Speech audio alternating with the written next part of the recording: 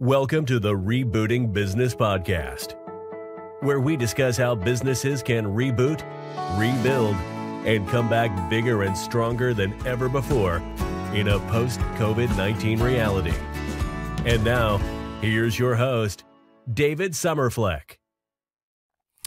And hello, my name is David Somerfleck, and I am your host today. I'm a digital marketing specialist with about 25 years experience working for different marketing agencies, and probably another 10 or 20 working in other professions. We won't get into that. Thank you for watching or listening to another episode of Rebooting Business. My guest today is Dave. Dave, what's your last name again? I'm having a senior moment. Dave Watts. Thank you so much. I've got so much going on. Please forgive me. Dave Watts here. And Dave has a really great podcast called the Redundancy Podcast that I actually do remember fondly and enjoyed speaking with Dave on. And so I invited him to come back so that we could actually talk about him for a change, because I thought his background was particularly interesting. So, Dave, could we talk about your background and experience, and as far as who you are, your professional background, and how you got started with the topic of redundancy and what that means to the listeners? Okay. Well, my professional background is one, having joined Ford Motor Company directly from university. And my degree was in geography, so you can see that it's entirely appropriate for a Ford Motor Company. But we have something called the milk round in the UK, where the major manufacturers come on a recruitment drive and they interview and take on graduates that they think are suitable.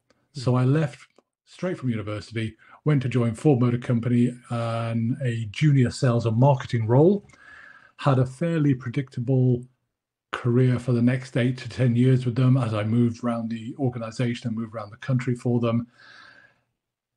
Made a laughingly bad career move, which I rather not talk about. Joined the motor industry again after 2 years, and then really pursued what I think you might describe as a portfolio career, interrupted by a number of redundancies on the way. I ended up as a senior staff manager for a regional police force in the end, and I also worked 14 years as a uniformed police officer. My staff role was made redundant at the end of 2017, and since then I've worked on a number of fixed-term contracts around the area where I live.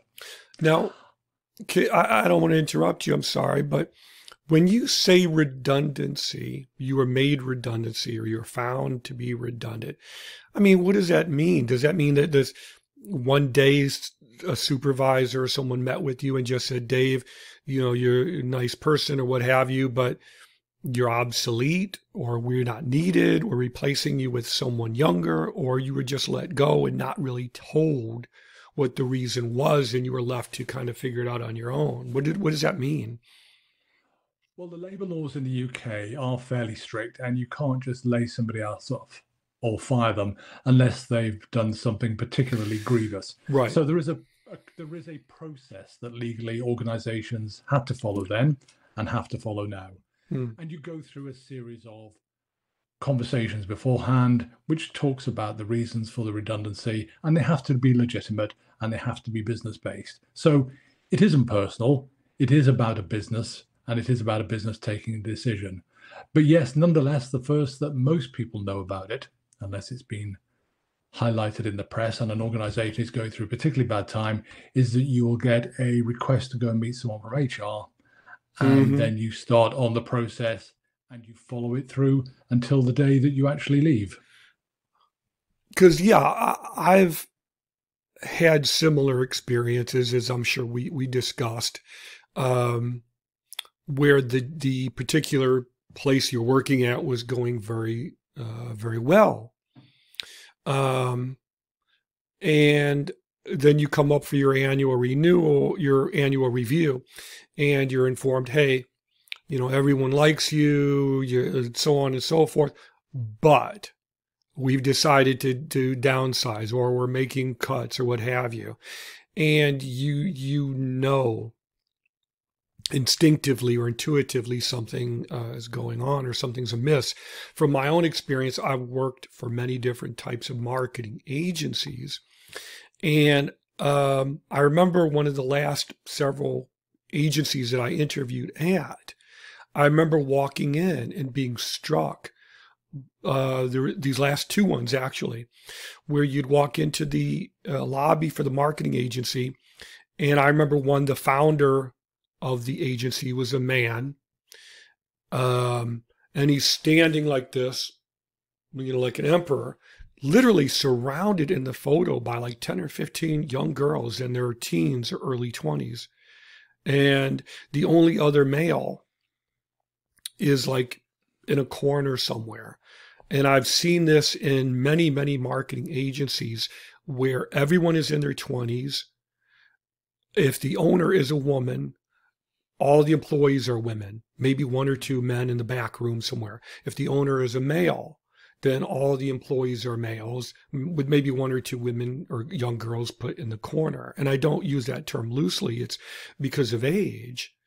And I learned from the last several positions that I had at different marketing agencies that when I did see this, you're really not going to fit in regardless of what your capabilities might be.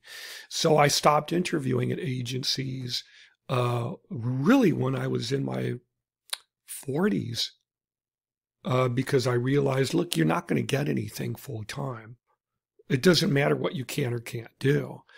What matters is the perception. Do you think that was maybe inappropriate or compared to what you experienced? Do you think that was what I experienced was similar to what you experienced emotionally or what you saw? No, I don't think so. Again, although there are many ways to get rid of people legitimately, I think that on each of the occasions that my role was made redundant, and I do phrase it like that to be correct, my role was made redundant, I wasn't made redundant. I think there was a legitimate business reason behind it, and I have to accept that, much as I didn't like it, but I had to accept it. And the process goes through it, and because it's a panel affair, it's not an individual making the decision. HR are involved, and you have a right of appeal and a right of reply. And furthermore, you have a legal right to take it outside to a statutory agency if you think you've been unfairly dismissed. Organizations are very careful on the whole. They do make mistakes, but very careful on the whole of making sure that they follow the policy. So what I've been through are extremely brutal examples. I recall Ford Motor Company, not that I was made redundant from there, but being called in along with the rest of the sales and marketing force down to their head office near London. And up on the cinema screen, they had a huge plan of the new outline for the sales and marketing force. And some people's names weren't on there. And that's the first they knew about it. My name was, I was fine. So you go from that to the first time I was made redundant and I still got the letter, I was described as your role is made redundant and you are obsolete for the organization. Well, I felt like a bit of a filing cabinet at that point. They were still following the process, but it was brutal. And I've seen a panorama of examples of going from a brutal redundancy such as that through to an exemplar at the other side. So I accept that it's a statutory process. I accept it's a business decision. It just can be handled so ineptly at times. Yeah. And I think, emotionally, I don't know how it is in the UK. I'm sure it's similar, but, in much of the US, men are socialized as young boys that, suck it up is a very popular expression or deal with it. But emotionally, it does hurt to some extent to know intellectually that you're giving everything that you can to this business. You're doing your best to do an exemplary job. I can't tell you how many agencies I worked at where I literally wrote books for the agency and all types of marketing material and advertising collateral that, the average person would be paying thousands upon thousands of dollars for. You're going to conventions for them on their behalf and organizing it, and then being eliminated unceremoniously for no real fault of your own. So what led you eventually to begin this interest in the topic of redundancy and then deciding to start a podcast? Well, as I said earlier, during my career, which really resembles snakes and ladders a lot of the time, I've had my role made redundant 6 times. Now, the first time, as you explained, it was enormously psychologically difficult. I had to stop on the way home after being made redundant and compose myself in a lay-by before I could drive on and home and tell my wife about it. And I was very, very bitter for 2 weeks once I'd actually left the office, because it was very much are you still here? Would you please like to go now? But after 2 weeks, I realized nobody else is going to sort this out for me. I was going to have to do it for myself. Yeah. And at that point, I switched on and I realized it's down to me. I've got to sort it out. And when the other redundancies came along, sometimes I got an inkling, because you do begin to get a sense, but it is a break in the psychological contract that you have with an organization. Yes. The deal is, I'll work for you and I'll put my family to one side at some point and I'll be an exemplar of the corporate player. But the deal is, you look after me and you keep me on. Well, once they break that, then you don't become cynical, because that suggests you see no good in the world, but you can become skeptical about organizations. And it was at that point I thought, any business decision I take in the future will be for the good of me and my family and not for the organization I work for. I will, of course, go in and do the very best job I can do, but I won't get fooled again, if I could put it like that. So after the 6th redundancy, and you become used to it and you become habituated, I think, well, I know what to do. I can sort this out. I'll find another job. And I did 6 times, found another job. I thought, I've been through this. I've made some mistakes. I've had a lot of successes. I've had a few failures. I think I can share that with people, because there will be other people of my age that will be going through this who may not have any real idea what to do. And that really was what impelled me to start the podcast. I'll share these ideas, but I'm going to do it in a different way. I'm not just going to talk about redundancies. I want to talk to academics, for example, to look at the structural reasons behind the labour market changing. I wanted to talk to career experts to get their view and advice and give some pragmatic help. But I also wanted to talk to individuals who'd been affected to get their story, so they could share what had worked for them and what had been less successful, and then use that as a platform to share it with many others who I deduced or I suspected were in my particular position. And you have attracted a good many listeners. And I think that the topic is not only for people your own age, but for those of us who may be a few years younger. I think you have me beat by maybe a handful of years. But people, younger, people older, and maybe even for, college age students who are concerned about what could be waiting for them down the road. So what lessons and insights have you gained from talking with so many varied individuals on the topic of redundancy to this point? And I'll just leave it at that before I interject anything else.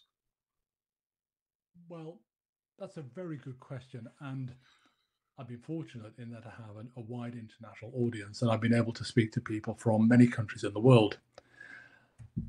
What do I know?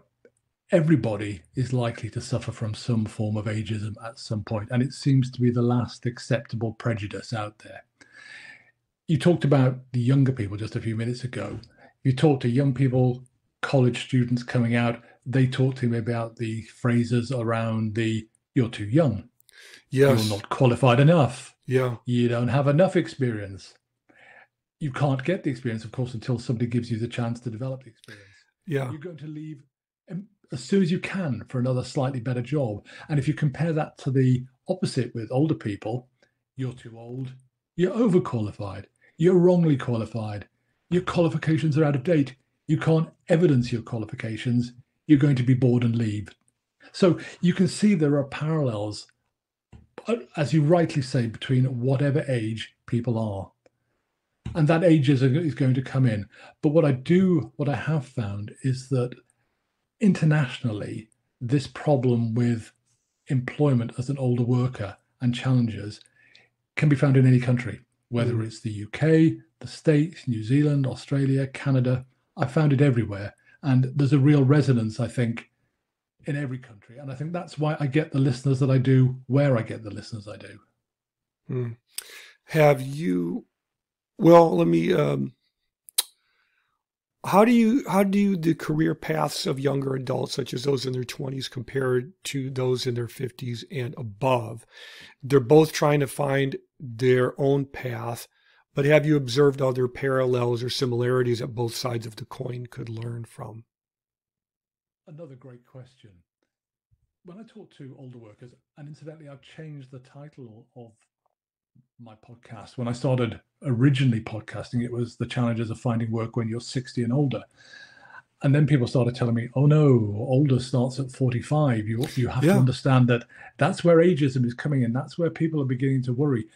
And it's quite right. And that's why I changed the title of The Challenges for Older Workers, because it's a much broader church than I ever thought. I'm unusual in that I have a portfolio career. I think now I've worked for 14 different organizations, and I'm in my mid-60s. But that's unusual for people my age, because when I speak to my contemporaries, most of them have worked for one or possibly two for most of their working lives. If I speak, and when I do speak to younger people, they've no intention of working for the same organization for that length of time. They see portfolio careers as the norm. That's what they're going to do. I don't think you could. And again, I don't know about the economies of the UK and other countries. I wish I was more informed on that topic. I can only speak from my own experiences and knowing people in different marketing agencies that I toiled in.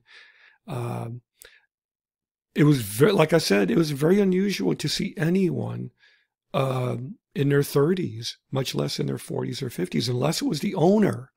You'd very, very seldom see anyone. And it was just considered unusual. If I went to any marketing agencies here where I live now, geographically, it's extremely unlikely anyone would be in their 30s or older, unless they are owners of the agency or very, very senior ranking people. And that's why, the last agency I worked at, I knew intellectually you're not going to be able to get another full-time position, at least not through a physical brick and mortar. They don't employ people above that age unless you got in somehow or you know someone. I think that's right. I've spoken to people in New Zealand, and in particular a journalist there who's in his late 50s and has had his role made redundant.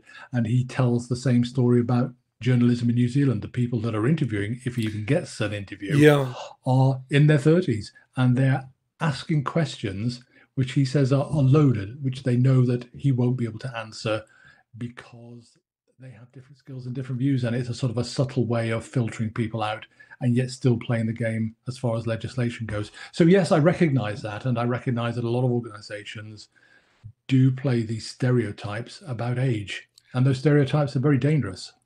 They are. And they create problems not just for the employers, because obviously you have employees who are cogs in a machine. And I'm sure they feel that way to a large extent.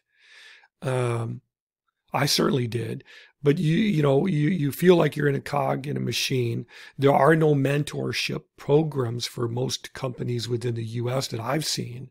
But again, my exposure has been limited to marketing and advertising agencies. But for the most part, there were no mentorship programs.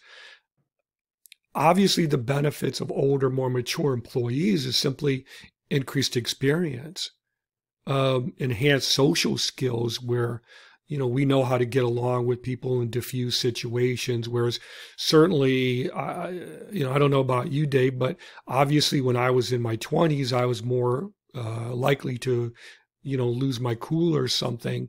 Whereas now that I'm older, I know to be, let's have a cup of coffee and talk about what's going on here, what's really beneath the surface that I wouldn't have done in my 20s. So the employers are sacrificing those aptitudes and those capabilities. But based on what you experienced and the people you've spoken to on your podcast, if you're someone in your 50s or older, or for that matter, if you're in your 30s and you're being shown the exit through no fault of your own, what can you do? How do you persevere emotionally so you're not, emotional detritus or something? You know what I mean?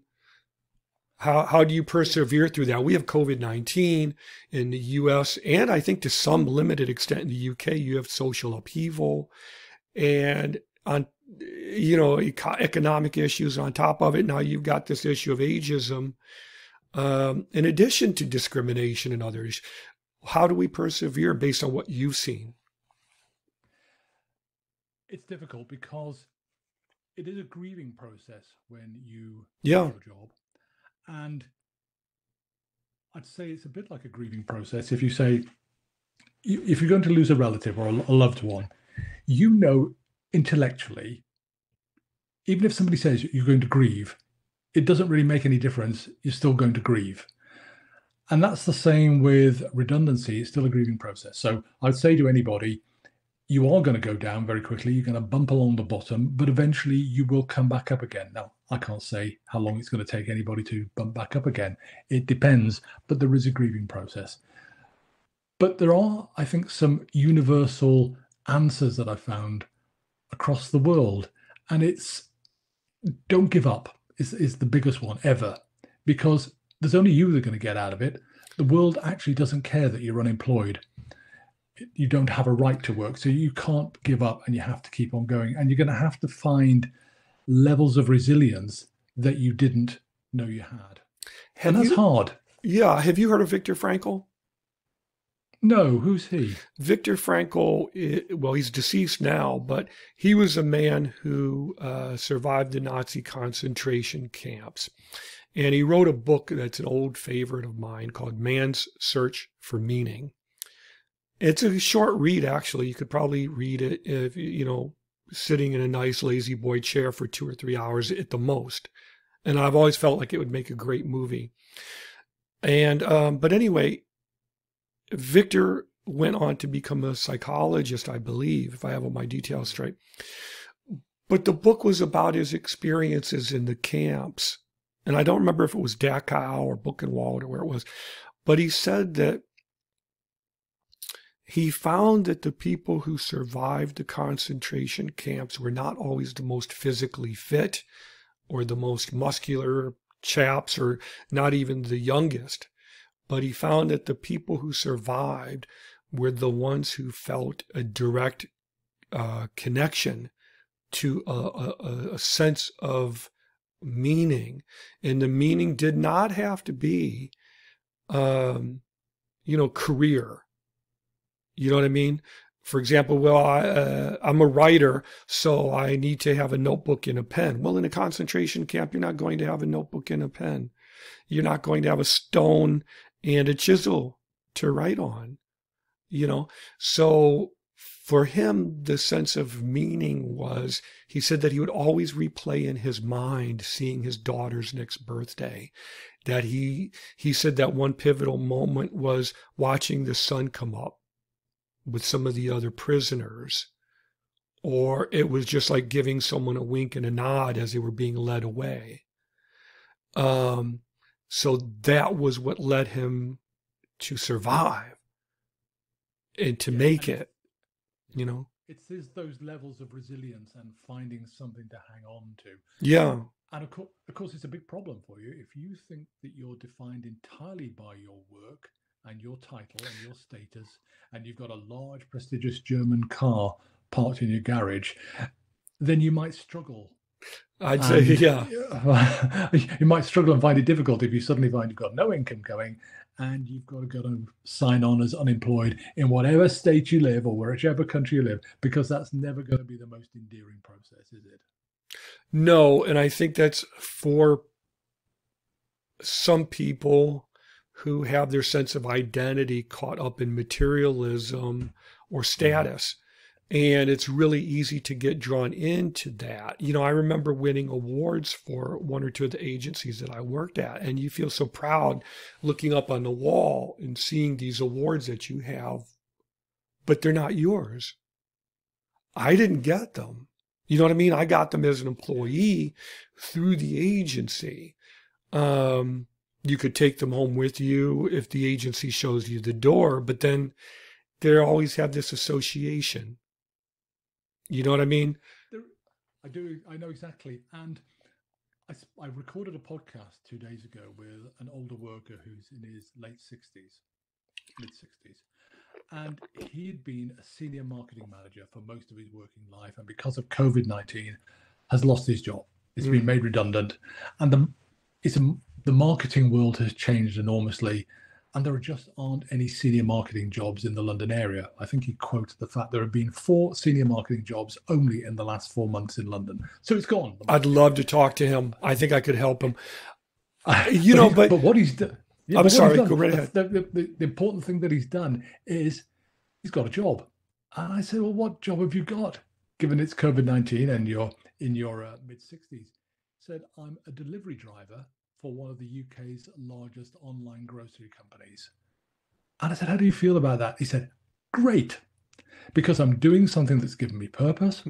I go in at 7 o'clock in the morning. I've got 18 to 20 deliveries to make, often to vulnerable people. They're thanking me.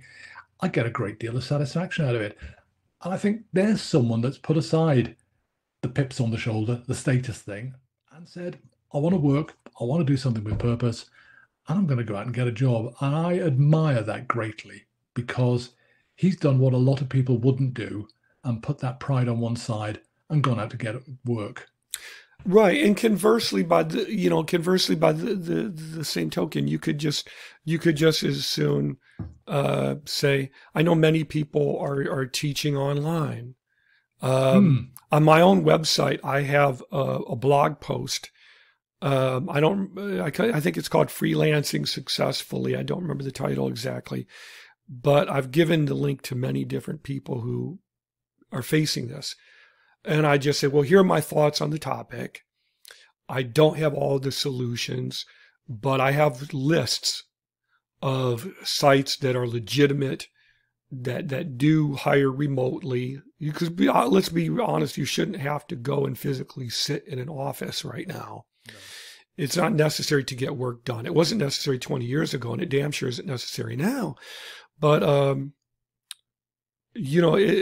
I try to help where I can with that. But it's so important not to have your sense of self-worth tied up to the perceptions of others, especially during such tumultuous times. Would you say that the matter of redundancy, I don't know how much you've traveled or haven't traveled. Would you say it's a UK-based issue, or that it may seem more prevalent in some cultures or countries compared to others? I've been very fortunate in that I've been able to travel much of the world, either with my job or on a personal basis. Oh, you are very fortunate. I envy that. I haven't traveled anywhere for the last 4 months. I'm lucky to get out of the town where I live, but I have been fortunate to go from North America to South America, across most of Europe, and across the far Middle East, and as far as Japan. So I do feel that I have a view about what's going on. It isn't a UK issue. It is an international issue. I spoke to a professor from one of the British universities back in November, and we were talking about the structural problems of finding work for older workers. And his research quite clearly shows that whether you're in the States, whether you're in the UK, whether you're in France, Germany, Spain, New Zealand, Canada, it's the same issue, the same problems are facing. And it's a natural function of capitalism. It's something that we all have to put up with. And it's part of the benefits that we get from capitalism as organizations change in size and take on or reduce their labor. That, I think, is something we accept. But it's what you then do with the people once they've lost their job. Because most people, virtually everybody, I think, is driven by a sense of purpose. Whatever you're doing in life, you want to have a sense of purpose, that you feel productive and you're contributing something. And to be ripped from your job and to be left wherever you live at home with that sense of purpose, I think is a difficult thing to do, particularly as in most countries, the population is getting older as a proportion rather than younger. So you've got a whole bunch of very successful, very experienced, talented people without a real opportunity to use that for society in any real way. And that's a huge difficulty. Indeed. And you know, I think that's why it's so important for more and more people to get online and explore remote employment, working from home, working online, whatever you want to call it. I'm always torn between looking for more work online, taking on more clients, or just saying, you know what, read more books, focus on writing more and better books, and just be done with that. And I guess the middle ground is to do some combination thereof. But it can be done and it can be balanced, I do believe. Have you explored much in your podcast or your own experiences? I call it ageism. It could be redundancy, age discrimination, as it relates specifically to people of color, women, transgender individuals, and other more typically oppressed, marginalized groups. Is it becoming more pronounced for them, or is it just one more straw on the camel's back, so to speak? There are levels. I've spoken to Dr. Sarah Bickerstaff of Kent University in the UK, and she's an eminent professor in, again, workplace, particularly coming up to the end of working life. And I spoke to her in one podcast about the particular challenges that older women face. Now, I thought I knew quite a lot about this, but she opened my eyes to an enormous amount of additional challenges. Women are faced with, for example, divorce and having to find an income later on in life. They're faced with the difficulties of working in the service sector, which for most women in whatever country you live in tends to be typically much harder physical work. And therefore they tend to suffer more medical conditions. Her research shows that many women are reluctant to bring up those medical conditions with their employers because they feel they'll be laid off from their job, because their employers feel they're not able to do it or they're not willing to pay for their medical care wherever you live. That women feel trapped by poor pensions and therefore they see themselves having to work for longer lives. So an enormous amount of issues. I'm speaking in a couple of weeks' time to yet another professor about long-term service leavers from the military to talk about the issues that they face in particular. Many of us, and perhaps this is the case for you, I made a serious career decision years ago, but I had a safety net. I was able to go back into the car industry. That's my safety net. For the military, if you come out, you don't have a safety net because you can't go back into the military. So there are issues there. I've got a podcast scheduled to talk to one of your fellow Americans, a physically disabled individual who's overcome enormous personal obstacles to get jobs. I've not been able to speak to anybody about the BAME community, the Black and minority ethnic. I would love to talk to someone who's able to talk about the additional challenges that they face as well. Well, we've got to find a way to hook you up. If anybody is watching this on YouTube or listening to this and you want to reach out to Dave and talk about this topic, I don't know if Dave likes it or not, but I would encourage you to get in touch with him. I think it's yeah. So before we say goodbye, please make sure that you give your contact information, Dave, if I don't ask you for that. Let me see what other questions I've got for you.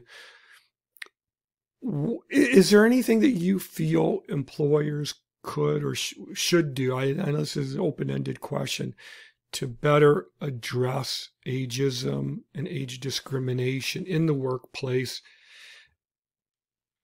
And what do you see others doing to address it, if anything? It depends on the organization. If you look at the public sector in the UK, for example, they do quite a good job of trying to take out, as far as you possibly can, age discrimination from the recruitment process. Indeed, any form of discrimination from the recruitment process, by dint of the questions they ask and the way that they deal with it in the interview and all of those issues. And in particular, the one that I think is most, or rather a very good example of a very good application form, is one from the British Home Office, of all places. Another public sector one, naturally, but a very good application system. And it really does focus in on your key skills and experience and strips everything else out. And organizations can do that. I think as you get down towards the smaller organizations, and you've already described some of the issues where you've got an owner-driver in effect, much harder to deal with that. It's also very difficult in most countries to bring any form of legal action against age discrimination because of the difficulties of actually proving it and the costs of taking it to court. Right. Yeah. You need to have some kind of an email or something, or a physical letter saying we're dismissing you on the basis of your age, which there are some fools out there who will do that, but very few. Yeah. Most of them will invite you outside to the yard and look up to make sure there's no CCTV cameras. Go, no witnesses, you're fired, go. And that's often what happens, isn't it? Yeah, it is. And ask for it by email if you can. The whole thing is just, it's a topic, obviously, I feel strongly about. Now, did you have any questions for me, Dave? Because we've talked about this topic before, and I wasn't sure. Yeah, I know that in the States you have different labor laws, and I know that it is a particular issue. You've got Chip Conley is well known for his work on the benefits of age diversity in organizations. And I know in Canada there's Top 60 over 60 run by Helen Hirsch-Spence, Wiser run by Wendy Mayhew. In the UK, we've got, amongst other, Aging Betters. Now, I've spoken to the American Association of Retired Persons as well in terms of the work that they're doing. But do you see in the States any relief against ageism, or do you see much the same problems that I've been describing across the rest of the world? I don't see anything changing anytime soon, certainly. And I'm not going to get into politics right now as much as the topic always gets my blood pressure up. But I don't see anything changing anytime soon. I mean, obviously in the US and probably for the rest of the world, there's so much going on to distract us from this that you could argue is more important, I don't know, or more immediate. I don't see anything changing on that anytime soon. What I do see is for people of that age or with that concern, the option of going more in the direction of saying that they need to declare their own independence from the monolithic employer-employee dichotomy, that outdated relationship where you're wholly dependent upon the employer for your livelihood. I've been in positions where, you're living paycheck to paycheck. I wasn't at that position for too long, thank God. But, if the employer lets you go, you may have 1 or 2 or 3 paychecks worth of savings. But in many cases, it takes you more than 3 or 4 months to find gainful employ, or the next job that you have may not pay what the previous employer paid. So I think it's really vital, or let's just say I'm a strong advocate of people finding their own stability in an uncertain world during tumultuous times like what we're going through now. So if you're working at a job and you feel very happy and very stable there, that's great. But I think everybody should take advantage of what's available online, and at the very least send out feelers and begin investigating, other avenues of what you could be doing, even if it's something that you would not ordinarily think of doing. I was an English teacher for some time, briefly, and the idea of teaching English to children in China and, acting silly and puppets and everything, I'm just not that type of guy. But if I needed the money, would I do it? Yeah. Yeah, I would try it. And I think people should be more open to that, embrace technology, and, don't be afraid to wade into that pool. So I hope that answers the question. It does. And my final question would be, what about self-employment in the times of COVID? Is that something that's viable, do we think? Yeah, very much so. Because I would probably say that most of these employers who are employing online, and for me, I don't really take the employer seriously unless it is also remote, meaning work from home. So I'll give the listeners or viewers out there an example of this. And I think I told you this as well when I was on your podcast. If there's a very popular search engine specifically for jobs called Indeed.com, okay, which is kind of a misbranded name for a job search engine. I would think it would be job.com. But anyway, if you go to Indeed.com, where it says location, type in the word remote.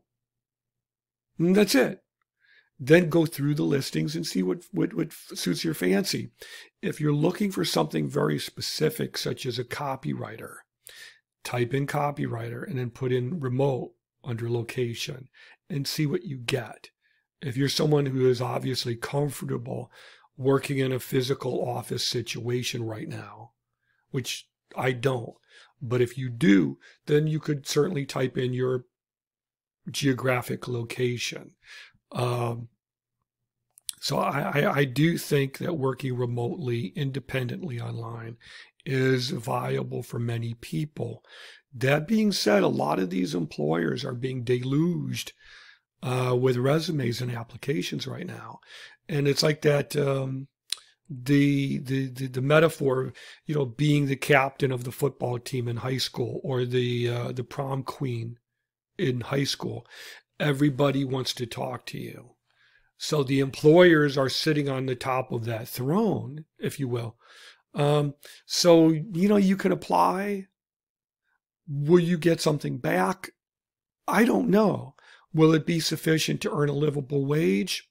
I don't know, but I do know it exists. And it's that old marketer in me that just says, leave no stone unturned. If there's a way to reach more clients or more customers, do that. So from the perspective of the job seeker or the person 55 or obsolete or redundant, don't take that line down.